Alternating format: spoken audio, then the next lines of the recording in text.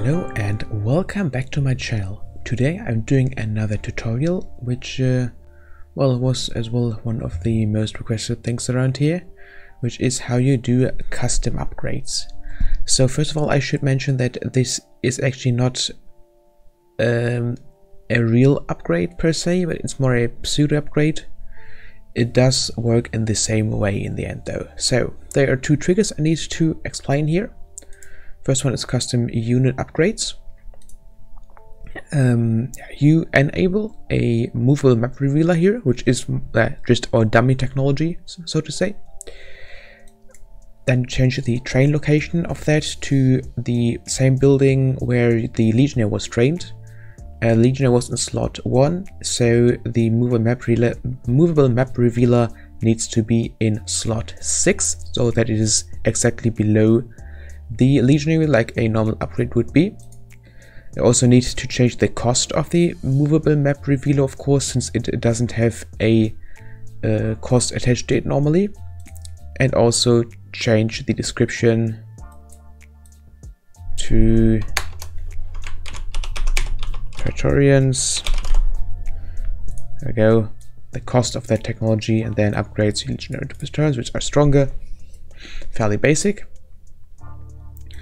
And then, yeah, this is like the setup, but at this point you can research the technology, but all you will get for that is a movable map revealer and will actually not do anything a upgrade would do. So you need the second trigger here, Legionnaires Upgraded is it called, and it checks if you own a movable map revealer, and also if the storage building is selected. So this isn't required, but if you want to have multiple buildings and have an upgrade in each of those and want to use the movable map revealer for each one of those as well, then yeah, the object selected kind of identifies which of those upgrades you are currently researching. Then you remove the movable map revealer again because, well, it was just a dummy. And also you replace all of your Legionaries with Teutonic Knights. So this way any units you already trained will be replaced by the new ones. You disable Legionaries and enable Teutonic Knights. Then you change the Teutonic Knights to whatever you want to be. In this case it's Praetorian cost, Elite Roman Infantry Unit, HP, Attack, Armor, Pierce Armor, like you did with the Legionary previously. You change the train location to the slot where the Legionary used to be. Here it is very important that you disable the Legionary before you set the train location of the Teutonic Knight, which is the upgraded Legionary in this case, because otherwise it will not override the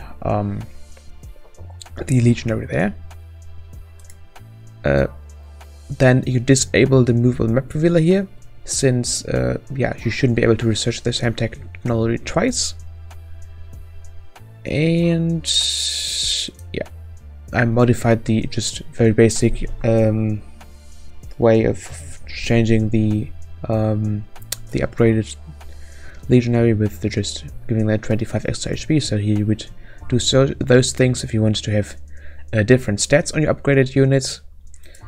And yeah, I also included a little instruction when you research them. You get that icon displayed, which is the icon the Praetorians will have, like the unit icon.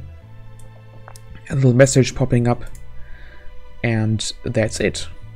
So it is a little bit more complex than just enable unit training, but if you go through it step by step, I think you should get the idea behind it. Let's test this out real quick.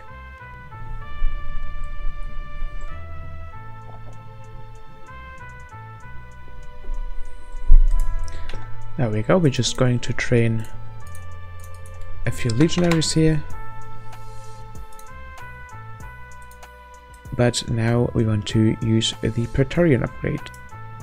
There we go, we got the message Praetorians researched. All Legionaries got replaced with Praetorians, which have the Belisarius icon and all that stuff, which I showed you in the last one as well, for yeah, how to do custom units.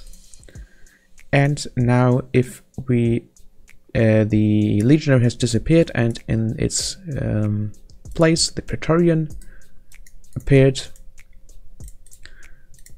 And now we can train those Praetorians, which also have like the same stats as the legionaries which got converted. So you see, this is working just nicely.